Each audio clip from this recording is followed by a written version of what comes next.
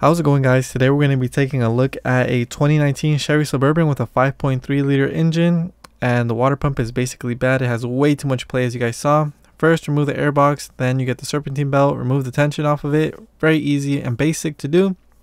You can see how much play it has, but this is one of the most easiest water pumps you can do ever.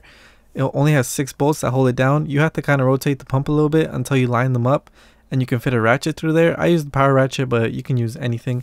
They're not even that tight, to be honest. And then you can easily take it out. It just slips right off. As you can see, just comes right off. Obviously, you're going to get some coolant falling out, but the main reason you're going to be replacing this is because it's going to be making too much noise. And most of the time, all the coolant's already out.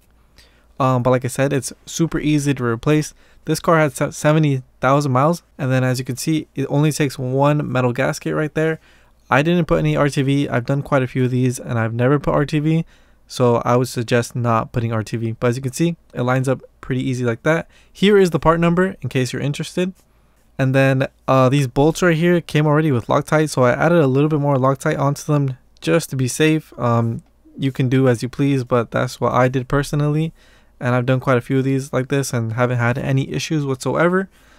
And then you just tighten them down evenly. Make sure to tighten them down in a star pattern. It's just 6 bolts, and then you put the serpentine belt back on, air box back on, and you're basically done. Easiest water pump ever.